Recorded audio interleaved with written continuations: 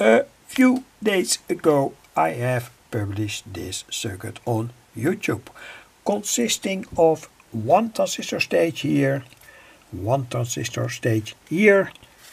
In between, I told there is a kind of black box. Want to refer to the earlier video. This is, by the way, a kind of universal two-transistor amplifier, and like I told in the earlier video, both transistor stages, this is the second stage and here's the first stage, can amplify to their maximum. Say 300 times, I don't know that exactly.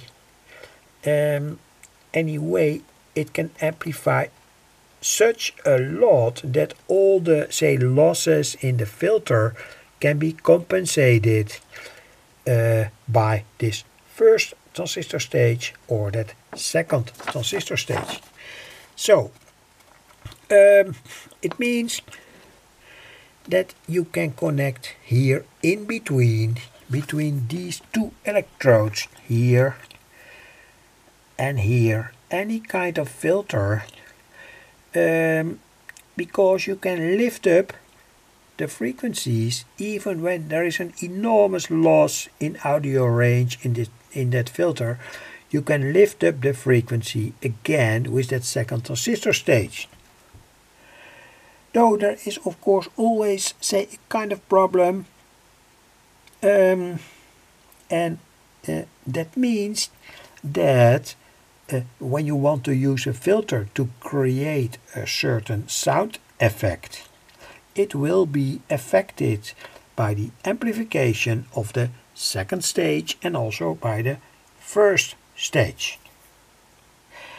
Quite strange, but of course we know we have here in the emitter lead that big capacitor, and when you look at the electronics theory you can see that this unit here, the emitter, resistor and the capacitor, have a very big effect on amplifying the lower frequencies, lower frequency bands.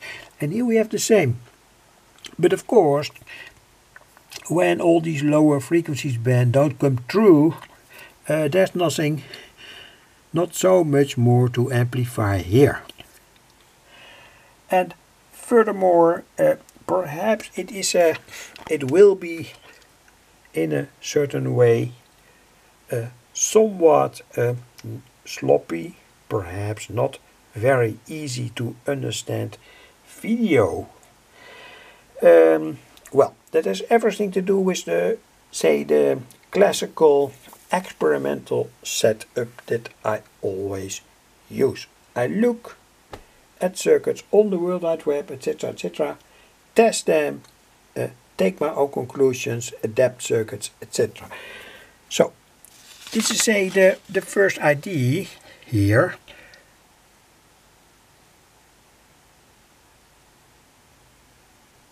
But now, what must be connected here in between this electrode and that electrode and ground?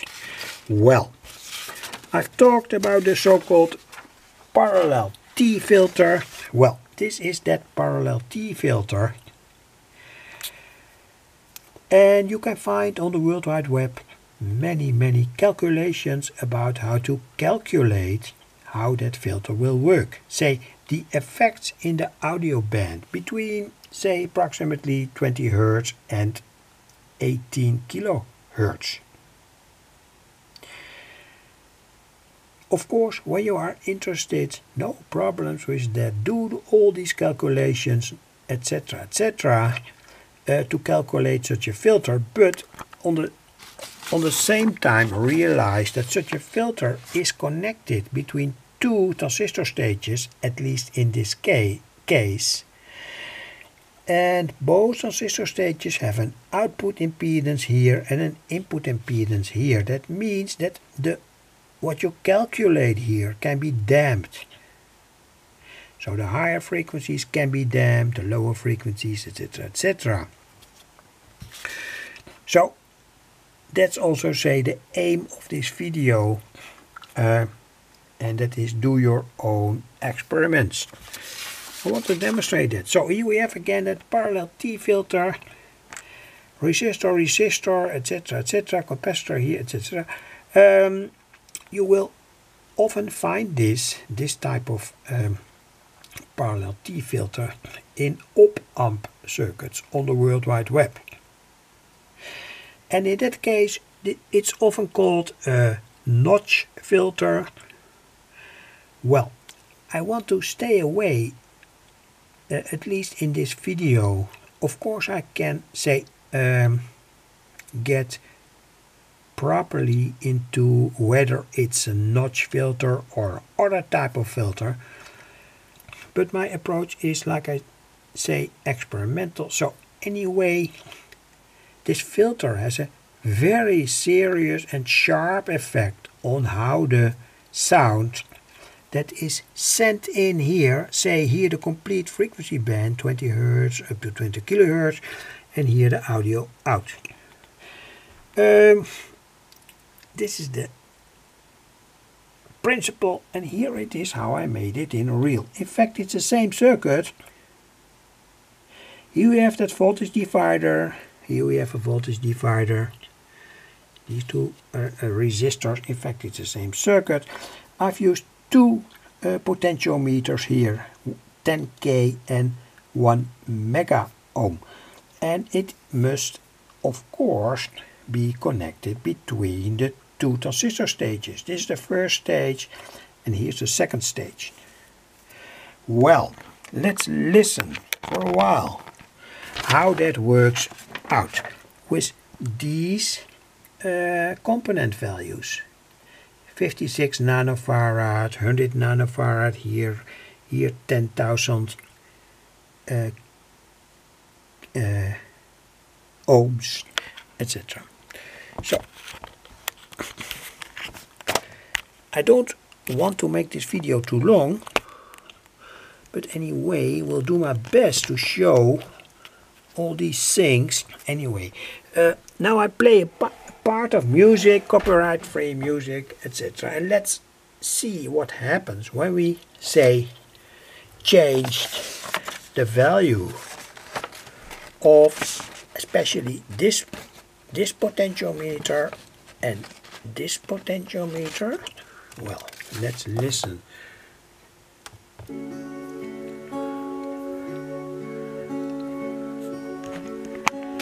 Now I change the value of this potentiometer here. Sound gets more dull, and we move it to the other side. It also gets more dull. Well, could be a good property, but anyway, let's see the effects of these two here. Say, does these two potentiometers amplifier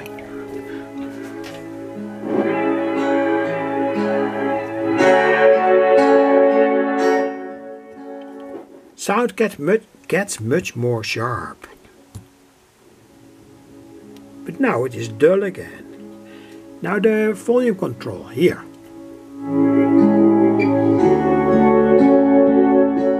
And at the same time volume control, and now turning this. So here there is a sharp peak.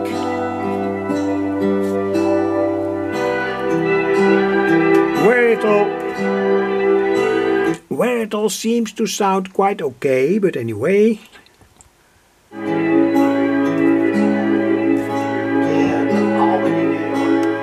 I stopped the music now because I want to also demonstrate another part of the filter. The faint hum that you hear now is due to the lack of electromagnetic shielding, because everything here is on my workbench with long wires, etc., etc. So in the future, when I want to make it all definite, it's no problem. I want to show the effect of this potentiometer here in the parallel T filter. That is thus this potentiometer. I'm turning it now, given all the, say, these capacitor values. And let's listen. The potentiometer here is, by the way, in the middle position.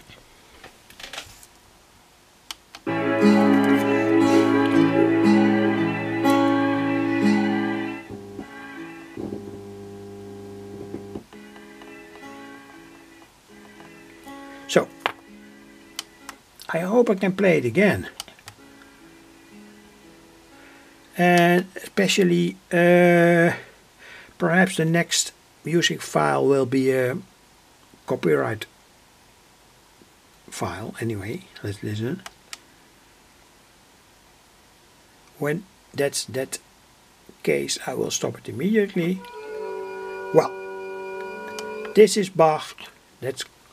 That's not copyrighted. Anyway, Bach, Liebster Jesu, wir sind hier. So, turn that potentiometer again. Only problem with organ music is that it doesn't have such a broad frequency band in audio range. Anyway.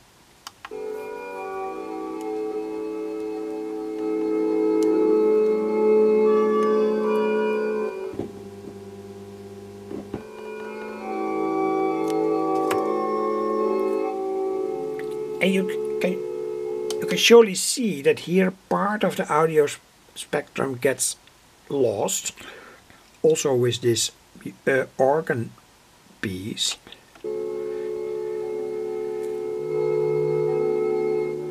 And here the same happens. Say, that's in a kind of way an effect of the parallel T filter. I can elaborate much more on this, and I also made, say, quite a few experiments to, say, give completely different sound patterns. Not only this in a certain way bleak sound. So, I want to go to my book, and here is also a parallel T filter, a notch filter. So when you want to make that, you can also use this schematic.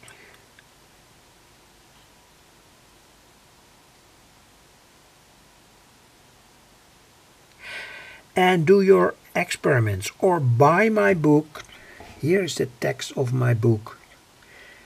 I publish it for free because it's, in my opinion, important to tell how such a filter works.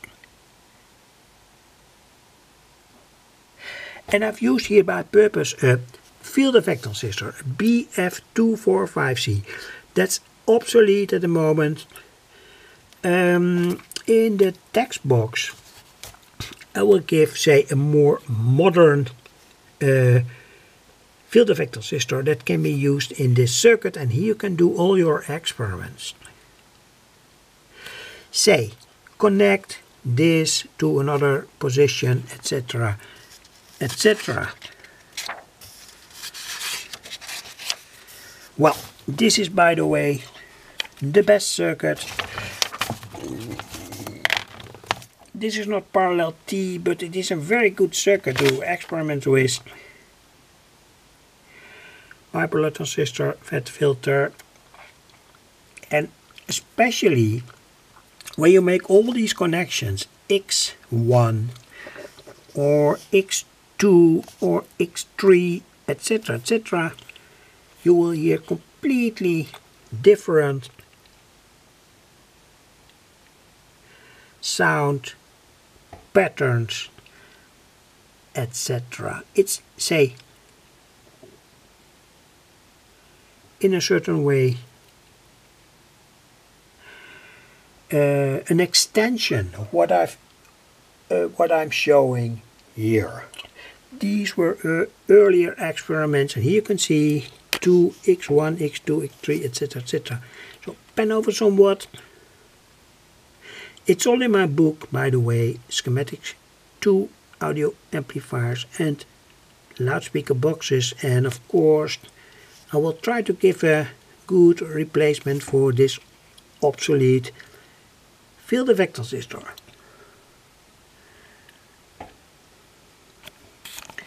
It's in this book.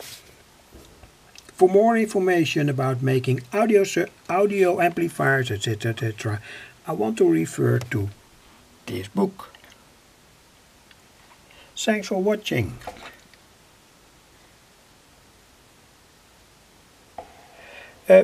Doing own experiments to get to the most beautiful audio amplifier amplification, the most beautiful sound that you like, can be done with these schematics.